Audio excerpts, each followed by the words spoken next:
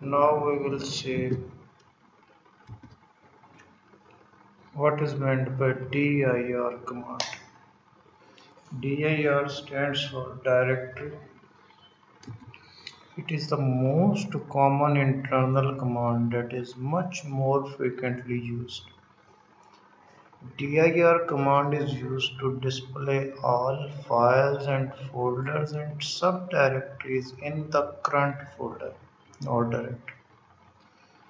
In the parent folder where we run dir command, it will display all folders and files in the current directory. It is supported by each and every older and newer version of the Windows. The syntax of dir command is dir. We can specify folders, paths, wildcards, switches. Here's the example of what is its syntax component. Dir is the command folder. It may be any valid folder to which we want to switch in the current directory. Wildcards are used to filter the files using their extensions. Switches are also used to filter the contents of the dir. Let us move with the practical demonstration. Here is our command prompts. Let us start by understanding the dir command. If we type here dir, we can see that in current directory here is the volume information and all files and folders exist in the current directory. Let us move to the Windows. Here we are sitting in the D drive. If we tally here is the apc folder, apc.txt file, new folder. We go through, this is the apc folder, this is the new folder, this is the apc file. We can switch to other folders, such as we can move to new folder, cd, new folder.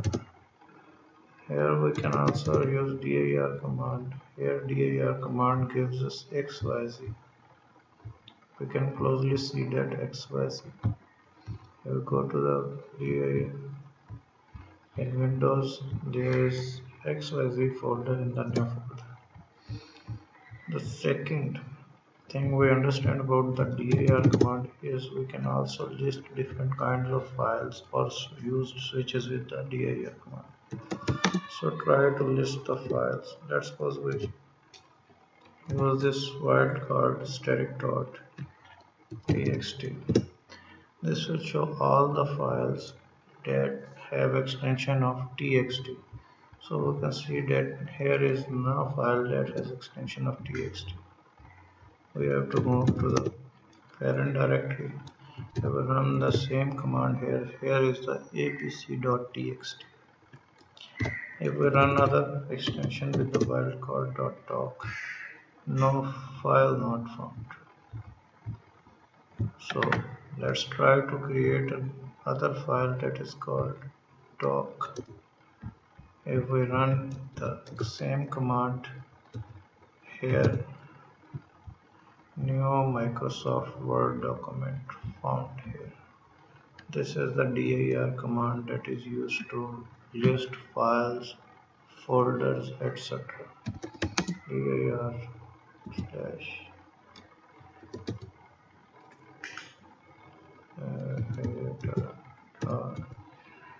file not found. We can also use these switches to list different kind of directories or folders.